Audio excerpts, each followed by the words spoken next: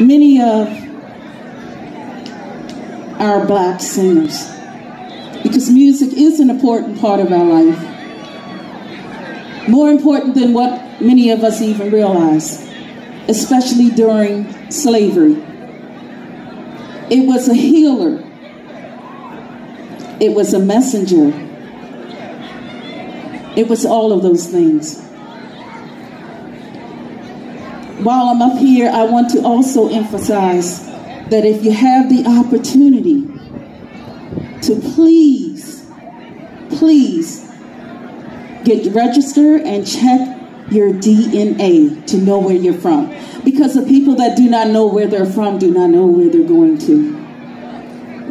Understand that your ancestors traveled 6 months in a ship. Many were thrown overboard when they were ill. The women were raped. Many did not survive. Many were dumped in Thomas Point, that's down by Arundel Bay. What I want you to know is that because of their strength to survive that voyage, you are here. And you wouldn't be here if they hadn't survived. So we should always give honor to our ancestors, no matter if you don't want to hear about slavery.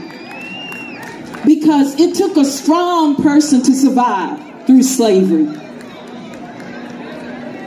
And that is part of our history, the survival part. Because we survived under the worst circumstances.